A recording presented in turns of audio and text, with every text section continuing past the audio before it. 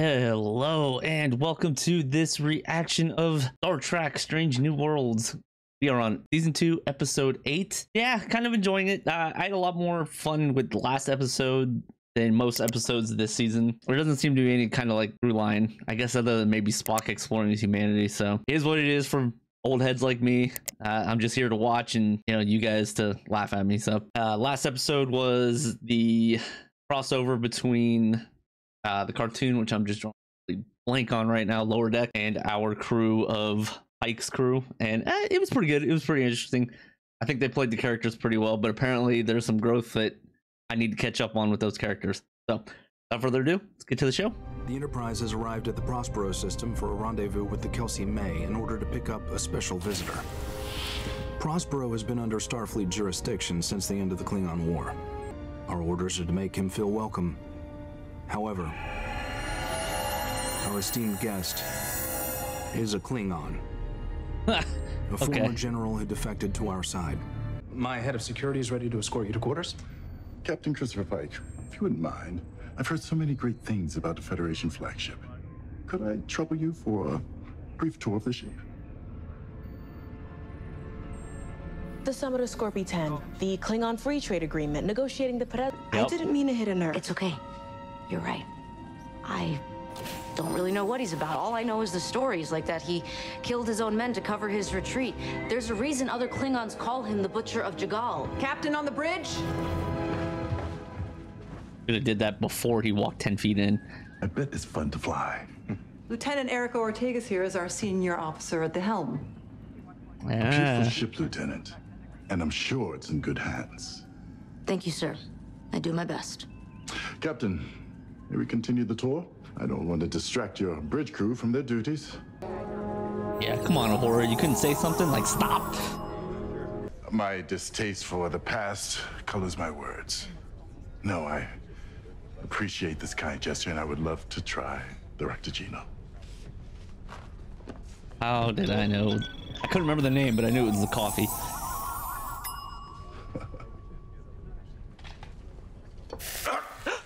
Right this way, Ambassador. Our dermal regenerator will patch that up in no time.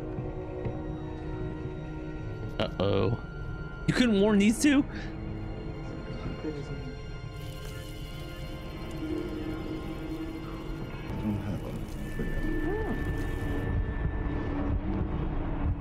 General Don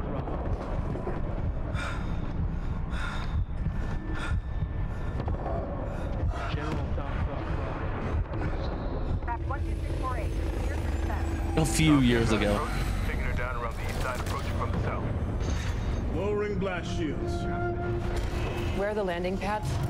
It's too hairy down there, so we drop you in transit. It's the safest way to get you on the ground. Was she jumping and rolling?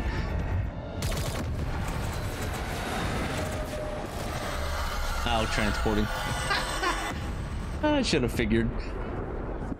Christine Chapel, I'll run it up the flagpole and see if it quacks. Right. Sounds good. You can also ask Joseph. Joseph. I love that I'm guy. the chief medical officer, but Joseph, he does a lot around here. Where's the head nurse? I should report in. You haven't heard? Congratulations, head nurse Chapel. Me? I just got here. Well, you got the most experience of anybody on the staff. We call it Tent City. I think you see why. It's not home, but it'll do. Done that. You've been assigned Echo 25. Captain East Oh, Doctor, hey, buddy. What's your name? Stay with me. Overhaul. He's dead. Excellent. He needs immediate attention. Nope. Internal bleeding. Yep. We need to get him off the pad. And if we don't, more people will die. When the convoy gets here, the starships will have a surgery bay. Just hang tight on the rod, okay? We need to do something. Load his pattern into the buffer. We can keep us suspended in there until the starships arrive. Says log. U.S.S. Enterprise. Stardate 1875.8. Biobear 2 has shut down again. Ever since the Gorn attack at Finibus 3, it hasn't been the same. You could have just called. I sent a yeoman. Gonna check on you. To check in with you. Yep. Because of our Klingon visitor? I know you and Chapel were both stationed on Chagall, where Ra earned his reputation. We have to make him feel welcome here, and we will, but I don't want that to come at the personal expense of anyone on the crew. I'm fine. As for Chapel... Oh, hey. All good here too, Captain. Thank you. I appreciate you both being there. See you tonight.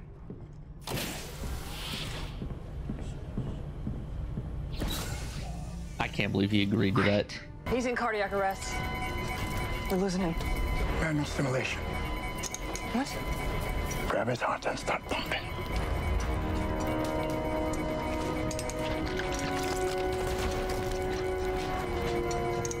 It's not working. Incoming transport. Incoming transport.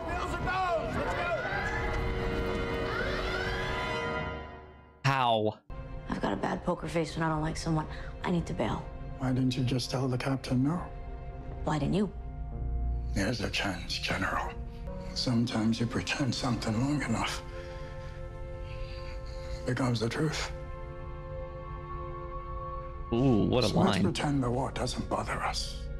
At least for tonight. Put on the Starfleet face. That's easier said than done. You are under duress. Oh. Yeah. Is it true that all peace negotiations must include drinking blood wine in excess? Peace is not a destination. It's a journey. It's a state of mind. Right. All the madness. Ambassador Ra, are you familiar with the ancient Earth text Sun Tzu's The Art of War? Most inspired human masterpiece. I would love to hear your views on its comparison with the Klingon manuscript Na'el Parmak Koj. This is the most excellent topic for conversation, Mr. Spock. Yes. My father taught me war and bloodshed, but my brother taught me to see. Oh, it's a struggle. Better make that too. Mine's a double. Keep it better. Just feel it. Like someone squeezed my heart with their fingers. Someone did. Where are you from, Anson? New Angeles. Terra Luna? You're a long way from the shipyards. Tell them to stop sending people. Nobody sent me. In fact, they said you'd turn me down if I tried. Good. We're done here. What are you doing hiding behind the wire? Everyone knows the stories. Most hand-to-hand kills confirmed. I'm just a doctor now. Just a doctor now. We're saving lives to taking them. And I need quick and silent. I need you.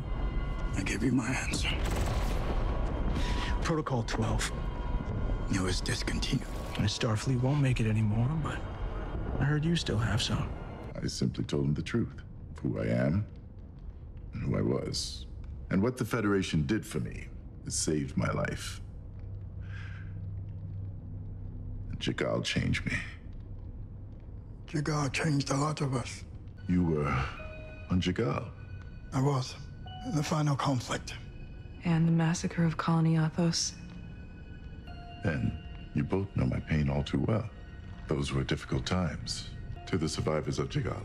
Klingon ma ta judge. We are Klingon. May we endure? Remain Klingon. Remember that? It was our battle cry during the war. I've heard worse. Now I am simply hoping to make up for my past and connecting with others who need healing like you. That was the wrong thing to say. Yeah. Yes. I love the ENR. Better reach out to him, Captain. Doctor, maybe you should check on Erica as well. Chapel might need a hand calming her down. Aye, Captain. Your security officer, La'an. She tells me that the two of you are practicing full impact Mokbara. And I was wondering if we might arrange a session. I'll check my schedule. Oh, that could be bad. We fight for them. We fight hoping it doesn't change us. Hoping come home different. But if we don't fight, we don't win. I wish we could stop this without all this dying. We have to fight. Don't we all? So the people we love can have a chance to live in peace. Command thinks this is our chance to take control of Jagal. Trask's team is going dark to find the local generals while ground units mount a huge offensive near Colony Athos to provide cover. All they need is meat for the grinder. Thanks for the patch-up, Joe. Hi, kid. Stay low. Fight hard. None of this is about you. You just see me going through something, and our closeness makes you feel responsible. You're not. I understand. Does he? War, it doesn't leave you. It can bury itself, but it's always there. I researched Jagal. Systems route everything to the pads. We'll purge the backlogs, but it should work. Incoming Do it. transport. Incoming transport. Incoming transport. Those all those people you've been trying to save. No, the transport buffer. Alvarado's in there. Pattern deleted. Power restored. Transport initiated. No. What did you do? We saved lives. Yep. He made the hard choice. I must admit, I thought you might decline my invitation. It crossed my mind. The Klingon judo is good exercise. Are you sure you're up for full impact? I'm more virile than I appear. You make it look easy. You don't put something like Jagal behind you, but you learn from it.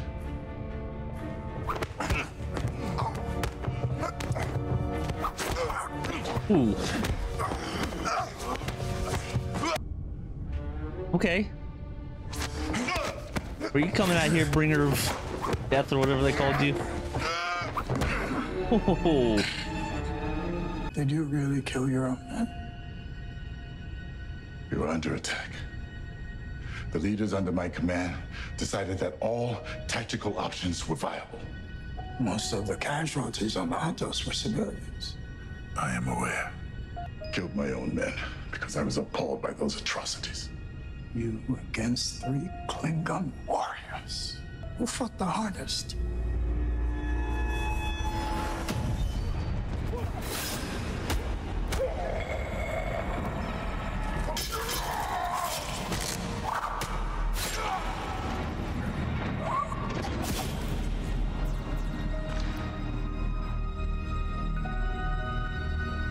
Kith.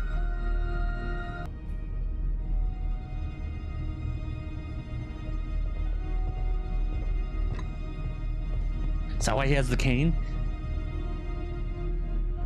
He got stabbed in the leg? Beth. You might have families. They're killing everyone. Holy smokes.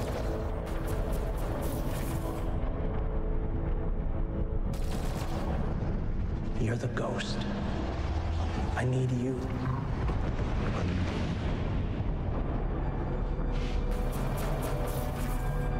I knew he was gonna see that kid again. How can we represent a federation that believes in peace if we say some people aren't allowed to make up for their past?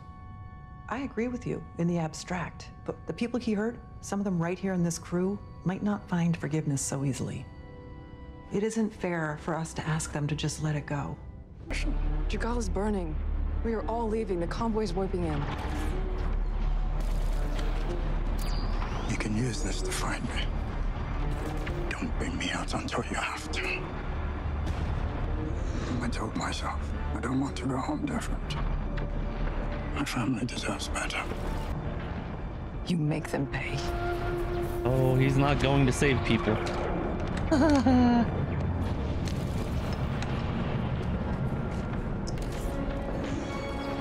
luck. This is where she's used it in the past. I'm okay with that. I don't need to know any more than I already do. Now, please go away. I thought that as victims of the horrors of Jagal. Stop! Don't let hate ruin your soul. You gave the order! Anyone not a Klingon soldier is the enemy. You gave the order. Yes, this is true. Kif didn't fight the hardest.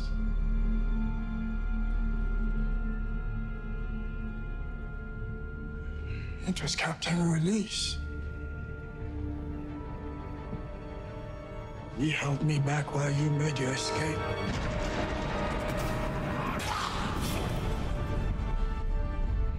He turned me into a monster. I told you I was there. I am the Butcher of Jagal.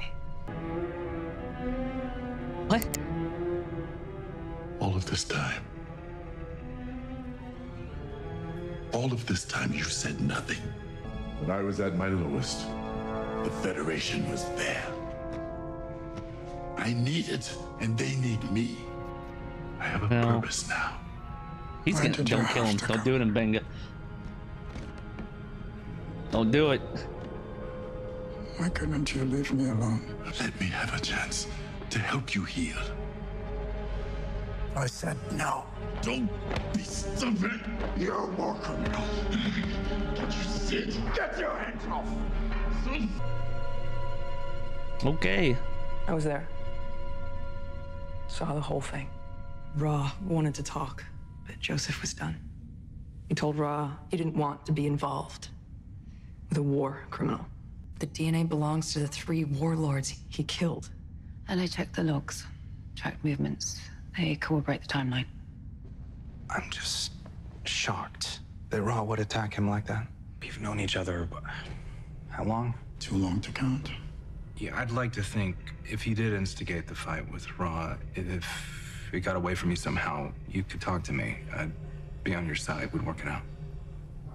I didn't start the fight, Chris. Even if he had secrets, there's due process. That's why we have tribunals. The diplomatic corps knew who he was, and they still let him represent the Federation. The Federation believes everyone deserves a second chance. What about justice? What about the victims? We've known each other for a very long time. See eye to eye on most things. But you haven't lived my life. You have the privilege of believing in what's best in people. Me? Oh. I happen to know there's some things in this world that don't deserve forgiveness. Well, that was heavy. So, we got some backstory on Mbenga, and apparently he's a war vet of something terrible. And so he's the butcher because he killed Klingons, not because they were killing, the Klingons were killing everyone. So, neat little twist on it in the end there, I thought.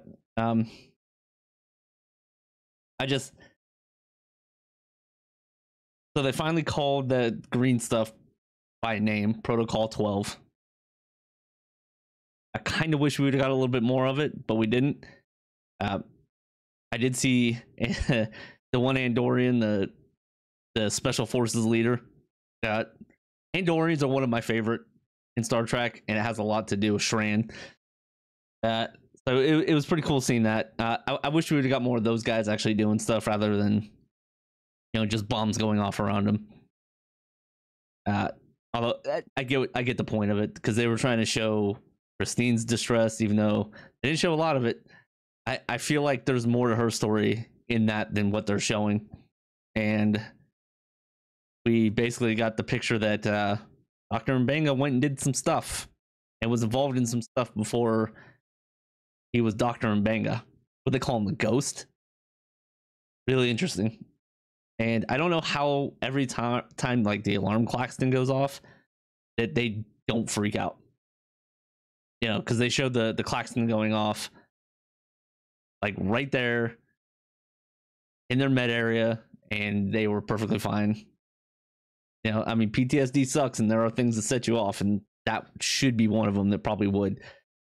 That would take would take him right back to a place that was like, you know, dead people, injured, arms cut off, you know, split throats, you know, the stuff they were showing with the Klingons.